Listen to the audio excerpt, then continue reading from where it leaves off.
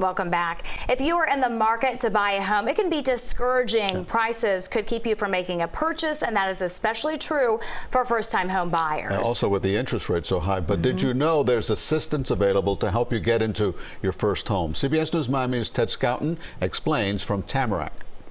It's awesome. It's an awesome feeling. Maddie Cooper Hannah is thrilled with her new Tamarac condo. It's an area that I can come and just relax and have my spot of tea, have my meditation. Hannah qualified for Tamarac's first-time home buyer purchase assistance program.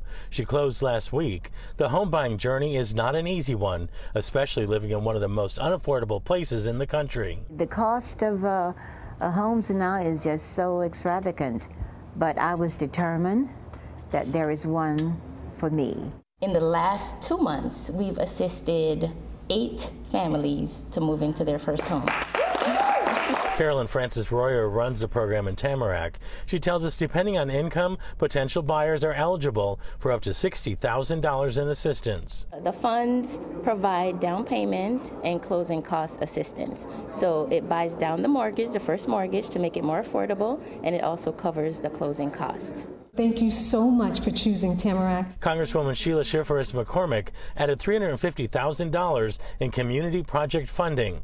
Now Tamarac has about $1.5 million that's available to help qualified buyers. God bless you. Bye-bye.